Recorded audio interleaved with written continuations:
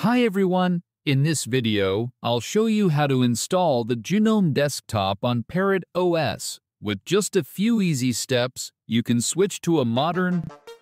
The first step is to enter this command, sudo apt install parrot-desktop-gnome. This command will start downloading and installing the GNOME Desktop package on Parrot OS.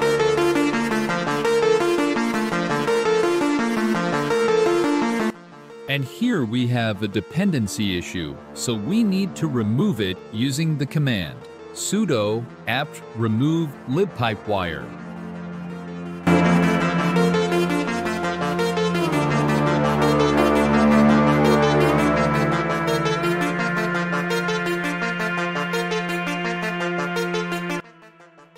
And here we have another dependency issue as well, so we'll remove it with the command sudo apt remove lb. Then we'll try again with the command sudo apt install parrot-desktop-gnome.